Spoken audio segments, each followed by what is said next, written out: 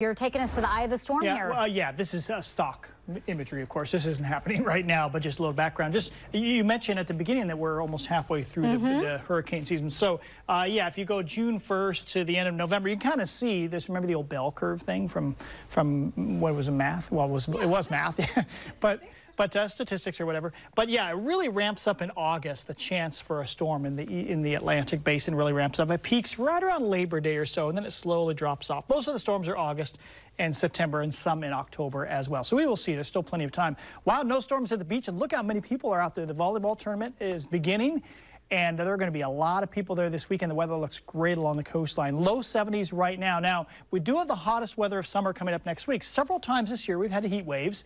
We've been in the low to mid 90s. I think we've had a couple days, 96, 98. Okay, not such a big deal in our climate. But we think we're going to go above that this time, folks. And I think we're going to have very warm nights as well. So I'm pretty confident saying that next week is going to be the hottest week of summer. Probably when we look back, it'll be the hottest week as well. Right now, we kind of have this mild westerly flow. There's no real hot air near us. But watch what happens over the next few days. Big area of high pressure. I mean, you could call it a heat dome, I suppose. But a large area of high pressure, hot air overhead develops. And by Sunday, it's just offshore.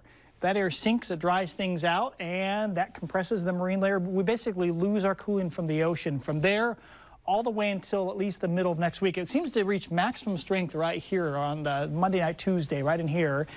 And then it will probably weaken a little bit and back off. It's kind of connected in with that hot air over the desert southwest as well. But by next Thursday, we would think we'll start getting some ocean air at that point.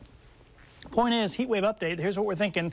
We'll be very confident, somewhere between 95 and 105 Sunday through about next Wednesday or Thursday in the I-5 corridor. We have not been above the upper 90s so far.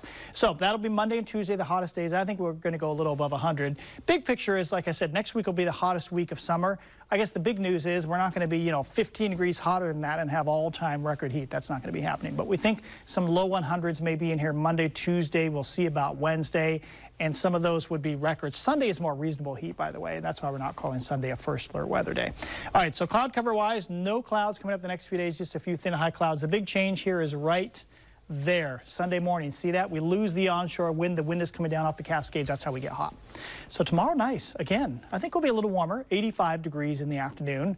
A notch or two warmer on Saturday, 87. And then it turns hot Sunday afternoon. Notice the overnight low temperatures are pretty reasonable through Sunday. So again, Sunday, we've done this already this season, but it'll be turning hot. You'll notice that Sunday afternoon. Find some water. And then Monday, that's when things will take off. We'll talk more about that and what we are not going to see this time around with the heat. That'll be in the bottom half of the show.